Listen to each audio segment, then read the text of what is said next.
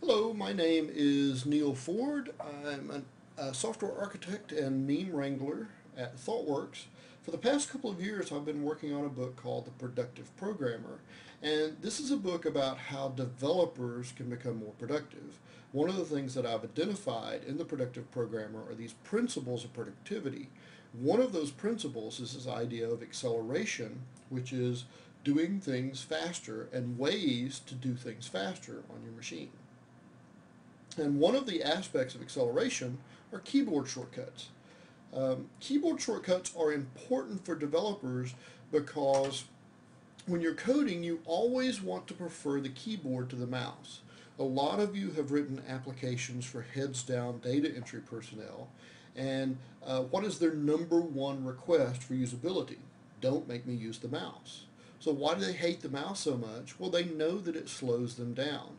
And I have news for you. As developers, we are essentially specialized data entry personnel. And so every time you take your hands off your keyboard, you're slowing yourself down. So it behooves you to learn as many keyboard shortcuts as you possibly can. But that's easy for me to say, but have you seen the list of all the keyboard shortcuts that exist in these environments? If you open up that keyboard list, it's daunting because it's page after page after page, and it's full of really useful information like to move the cursor one character to the right, use the right arrow key, which is great because I never would have figured that out for myself. But hidden amongst all of that noise is a lot of really useful information. So what I'm going to do is give you some techniques for remembering these keyboard shortcuts, and then I'm going to show you a few of them. So one of the things that you can do is make yourself use the shortcut even if you've gotten there another way. And this is particularly true for shortcuts that are on menu items.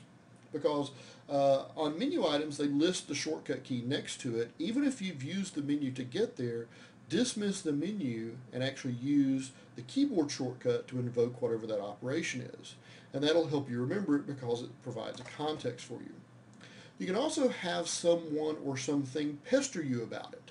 One of my colleagues at ThoughtWorks is notorious anytime you pair program with him, anytime you do something in the IDE that could be done with a keyboard shortcut, he will force you to undo what you just did and then do it 3 times in succession using the keyboard shortcut, undoing it every time, which is intensely annoying, but it's also really nice because it forces you to remember those things really fast. And within a week of pairing with him, you are a much, much better developer because you have been through his boot camp of learning keyboard shortcuts. But a lot of people don't have the luxury of having a pair programmer around. Fortunately, there are some tools that make it easy to do this as well. And one of them is the Key Promoter plugin for IntelliJ. So here's how Key Promoter works. Let's say that I have a something that I want to use a menu to select that has a keyboard shortcut. So if I come up here to refactor rename, notice Shift F6 actually does refactor rename. Look at the bottom part of my screen when I do this. Key Promoter will both tell me what I should have used and then tell me how many times I've done it wrong. I've done it wrong 7 times now, so if I come up and do this again, it'll yell at me again. And this is a perfect combination of carrot and stick because it tells you what you could have used and shames you by telling you how many times you've done it wrong. That's a really, really useful combination because it will, and once that gets to double digits, you start thinking, man, I'm a loser, I just can't learn stuff, and so it helps you learn that. Here's another trick that it does. Let's say that I come up here and do a menu item for export settings. So there's one time. I'm going to come up and do it again. Export settings again. And I'm going to do it one more time. The third time I do it, Key Promoter will actually intervene and say, look, clearly you love that menu item dearly. Why don't you go and create a keyboard shortcut for it? And I'll help you. And when you click yes here, it'll take you over to the keyboard settings dialog, and you can actually set a keyboard shortcut for export settings so that you can stop using the mouse to get to it. Once you say OK or cancel here, then it will actually invoke that menu item for you. So it intervenes on your behalf, and tries to make you more productive for the things that you use all the time to encourage you to create keyboard shortcuts for them. So really, really useful. There's another one, a plug-in for Eclipse called Key Prompter for Eclipse that goes even one step further.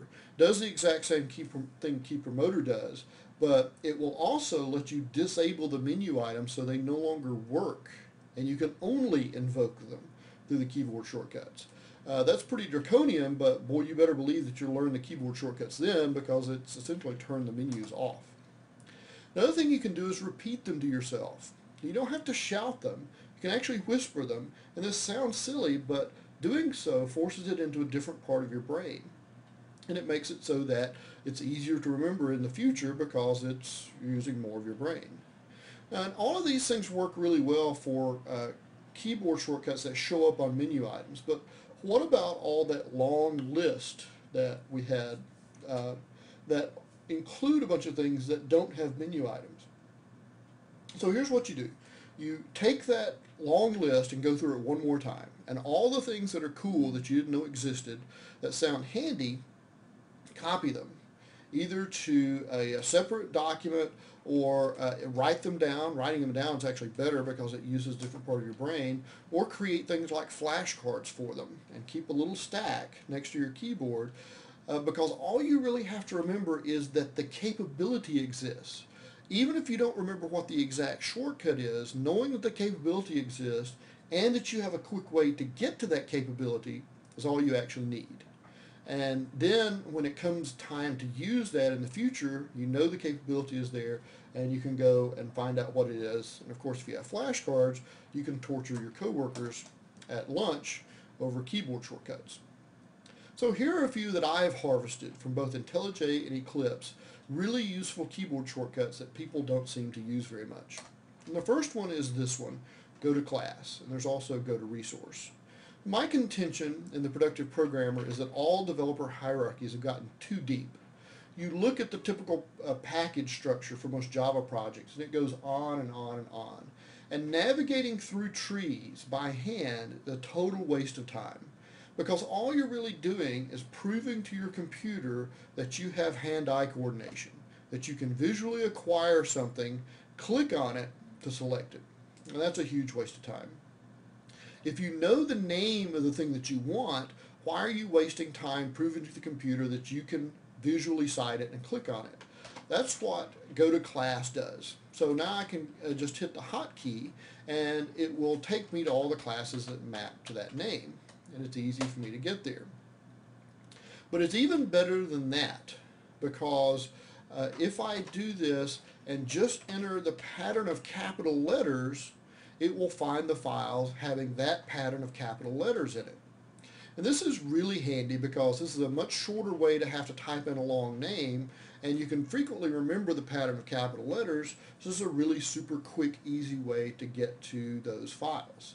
And if it's non-Java files, you can add Shift to this keyboard shortcut in both environments and get to non-Java source files, and the same ignoring lowercase letters in between works there as well. So that's the only way that I tend to get to files now. If I know the name, just type in a fragment of it and go grab it. The next one is one that's very handy because I'm very lazy, and that's introduce variable. So let's go back here and I'll use introduce variable. So let's say I need a date. I'm too lazy to actually type this in, and so that keyboard shortcut that I just showed you is introduce variable, which will type the left hand side for me. Let's say that I want something like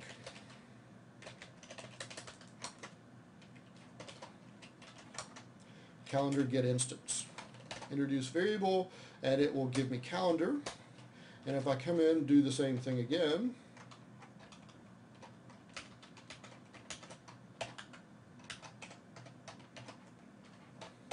it'll offer calendar 1 because it knows that there's already a calendar variable in scope, and so it'll automatically give me calendar 1. What if I come do something like this? Of course, everybody knows about the intention hotkeys. Now it gives me calendar 2, but you'll also notice that it gives me calendar as the type. Because it's smart, it knows about types. And in fact, it gives me Gregorian calendar, calendar, object, serializable, clonable, and comparable, because these are the object parents and also the interface parents for this class. And so it's very smart about the way it assigns things. And I actually have this project set for JDK 1.4, so it'll yell at me a little bit for doing this, but it still works. Let's say if I come in and do something like this. Now I can do introduce variable. It gives me the option for set or hash set, but notice that I can come here and say abstract set, abstract collection, all the way down to set integer, and let me do the right kind of declaration. The thing it's yelling at me about me here that I'm on a 1.4 project, but the shortcut keys still work. So that's a really, really useful way of generating variable declarations, because let's face it, it can generate variable declarations names at least as good as you can. So why not let it do that work? Even if you want to type in a new name, it still does the typing, the equals, and all the other syntactic stuff for you. The next one is also really nice. Not a lot of people seem to know about this. Escalating selection. So let's find an actual chunk of code. This looks like a pretty good one. One of the problems in traditional editors is that you have to know a lot of different keyboard shortcuts to do similar things. So let's say I want to select the current token, the current line with the terminator, the current block. All those might be separate keyboard shortcuts. But what escalating selection lets you do, and I'm using the exact same keyboard shortcut every time, Apple W on the Mac or Control W on Windows, that will select the current token, and then the next time you hit it, it'll select one larger scope, and then one larger scope, which includes the semicolon, then the entire line, then the body, then the block with the open and close braces, then the entire block, and then the method body, and method body with the curly braces, entire method, entire class. That's escalating selection.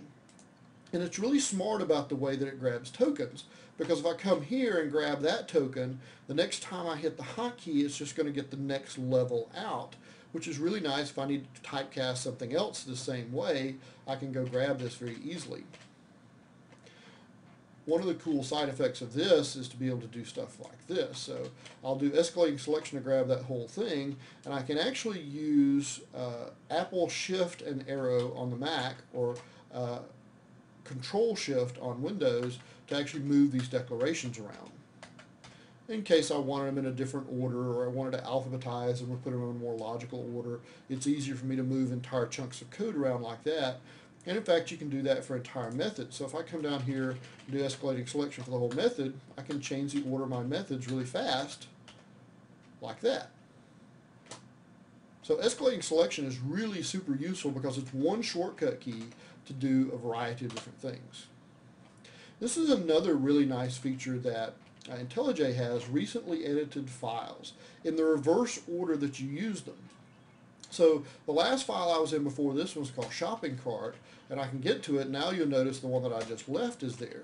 So this is in the reverse order in which I use them, which is nice because as developers we tend to bounce around amongst 3 or 4, a handful of different files as we're working on stuff.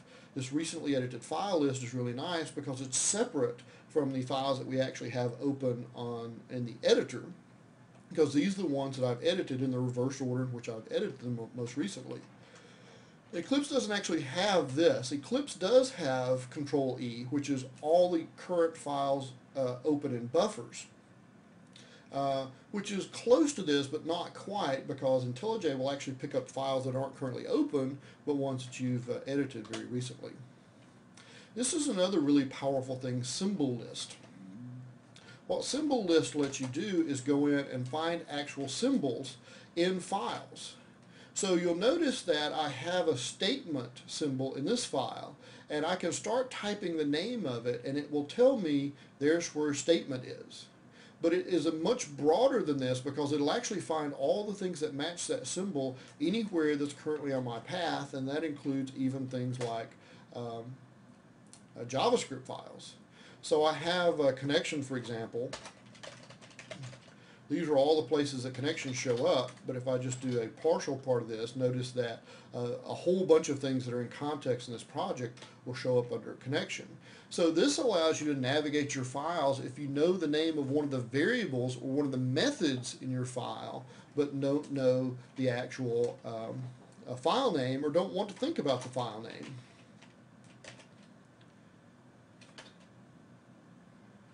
Here's add item from cart item. All I need to know is that there's an add item method around there somewhere. I don't even have to think about what class it's in, because this will let me do an incremental search over all the symbols in the entire project and find the things that I want by going directly to them. And of course, with a combination of this, it allows you to very easily navigate back and forth in a really quick way. The last one of these I want to talk about is incremental search. Incremental search lets you do this. So Alt F3 here. Now I can start typing the name of something like connection, and it'll find all the instances for me, and then F3 will take me to all the instances of it, all of which are highlighted. This is a little bit better than doing it with the dialog, because when you do a Control F or an Apple F, you get a dialog in the way, and it kind of interferes with your navigability of the file.